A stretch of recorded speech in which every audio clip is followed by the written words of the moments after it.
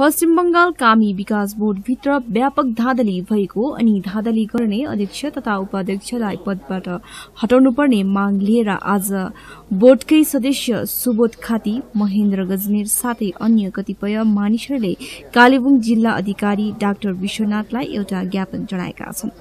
ज्ञापन चढाउनेहरूमा कालीझोडाकी बबिता दियाली, सिन्देबुङ बरबोट निवासी रिता रसाइली आदि सामेल रहेकी थिइन्। ज्ञापन चढाउने टोलीमा सामेल रिता रसाइलीले बताए अनुसार उनको घर अधकल्चो स्थितिमा छ। घर निर्माणको निम्ति उनले पहिले 10,000 अनि पछिबाट 4,000 बाहेक अरू रकम अझसम्म पाउन सकेकी छैनन्। फलस्वरूप उनको घर अधकल्चो अवस्थामा रहेको उनले बताएकी छिन्। अब मेरो घर यसो आएको रहेछ हैन, तर अर्काको यसमा दिएको रहेछ, दिएर चाहिँ अब मेरो नाममा थियो, फोटो खिचेर दिएको रहेछ, भइसकेको छ, बनिसकेको छ भनेर मलाई थाहै भएन नि त। त्यसरी के अब अर्काको घरमा फोटो खिचेर यस्तो हुन्छ फोटो तिनीहरू खिच्दा हुन्छ लोस भनेर चाहिँ लगेको मलाई हो।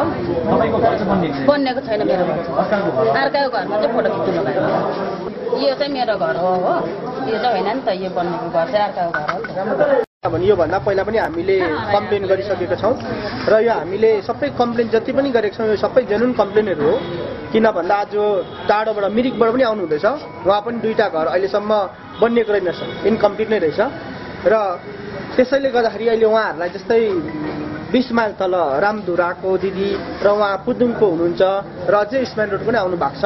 उहाँहरूलाई चाहिँ कतिजना जस्तै हाम्रो जुन चाहिँ बबिता दिदी दियाली हुनुहुन्छ, उहाँको घर चाहिँ युटिलाइजेसन सर्टिफिकेट अस्ति नै बुझाइसकेको छ, यसरी यो अर्काको घरमा फोटो खिचेर।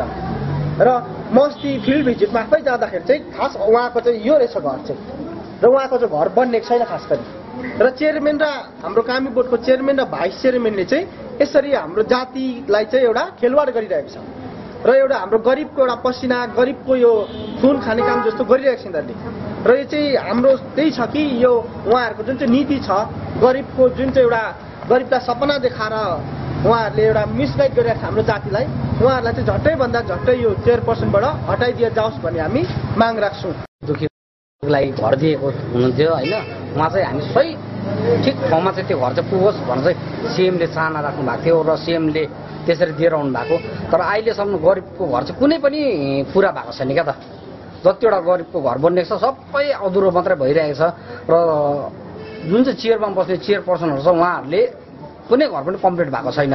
त्यही नहुनाले गर्दा जति पनि हाम्रो मान्छेहरू हामीले लिएर आएको छौँ, अस्ति हामी त्यस्तो थुप्रो पाराले लिएर आयौँ, मिडियाद्वारा पनि लिएर गएर हामीले घरहरू देखायौँ, उहाँहरूलाई सपोर्ट गऱ्यौँ, तर र पनि अहिलेसम्म केही भएको छैन भन्दाखेरि त्यो चेयरपर्सनमा बस्ने मान्छेहरूले चाहिँ अब चाहिँ घरै कम्प्लिट गर्दैन भन्दाखेरि चाहिँ त्यो चेयरपर्सनमा बसेर चाहिँ के फाइदा छ जस्तो चाहिँ मलाई चाहिँ लाग्दैन।